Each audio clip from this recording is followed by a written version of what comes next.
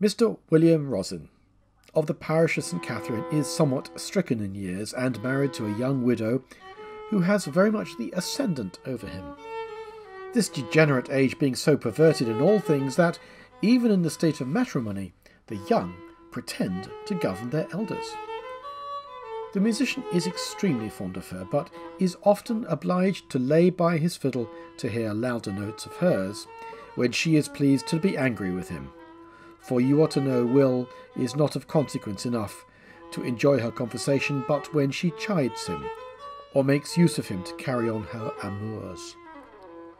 For she is a woman of stratagem, and even in that part of the world where one would expect but very little gallantry, by the force of natural genius she can be sullen, sick, out of humour, splenetic, want new clothes and more money, as well as if she'd been bred in Cheapside or Cornhill. She was lately under a secret discontent on account of a lover she was like to lose by his marriage, for her gallant Mr. Ezekiel Boniface had been twice asked in church in order to be joined in matrimony with Mrs. Winifred Dimple, spinster of the same parish.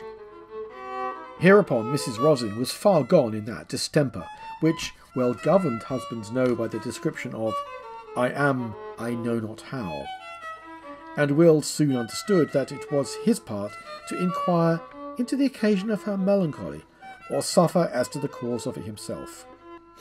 After much importunity, all he could get out of her was that she was the most unhappy and the most wicked of all women, and had no friend in the world to tell her grief to.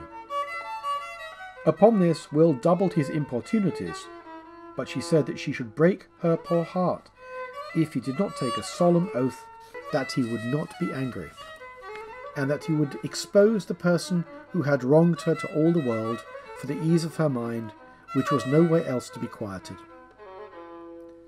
Our fiddler was so melted that he immediately kissed her and afterwards the book. When his oath was taken, she began to lament herself, and revealed to him that, miserable woman as she was, she had been false to his bed. Will was glad to hear that it was no worse, but, before he could reply, "Nay," said she, "I will make you all the atonement I can, and take shame upon me by proclaiming it to all the world, which is the only thing that can remove my present terrors of mind." This was indeed too true, for her design was to prevent Mr. Boniface's marriage, which was all she apprehended. Will was thoroughly angry, and began to curse and swear, the ordinary expressions of passion in persons of his condition, upon which his wife, "Ah, William, how well you mind the oath you have taken, and the distress of your poor wife, who can keep nothing from you. I hope you won't be such a perjured wretch as to forswear yourself." The fiddler answered that his oath obliged him only not to be angry at what was past. "But I find you intend to make me laughed at all over Wapping." "No, no," replied Mrs. Rosin. "I see well enough what you would be at, you poor-spirited cuckold. You are afraid to expose Boniface, who has abused your poor wife, and would fain persuade me still to suffer the stings of conscience. But I assure you, sirrah, I won't go to the devil for you." Poor Will was not made for contention, and beseeching her to be pacified, desired she would consult the good of her soul her own way, for he would not say her nay in anything. Mrs. Rosin was so very loud and public in her invectives against Boniface that the parents of his mistress forbade the banns, and his match was prevented, which was the whole design of this deep stratagem. The father of Boniface brought his action of defamation, arrested the fiddler, and recovered damages. This was the distress from which he was relieved by the company, and the good husband's air, history, and jollity upon his enlargement gave occasion to very much mirth, especially when Will, finding he had friends to stand by him, proclaimed himself a cuckold by way of insult over the family of the Bonifaces. Here is a man of tranquillity without reading Seneca. What work had such an incident made among persons of distinction?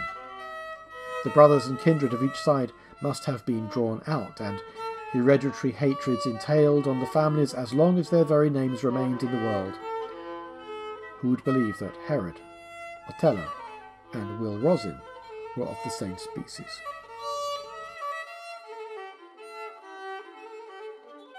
This puts me in mind of a passage in the admirable poem called The Dispensary, where the nature of true honour is artfully described in an ironical dispraise of it.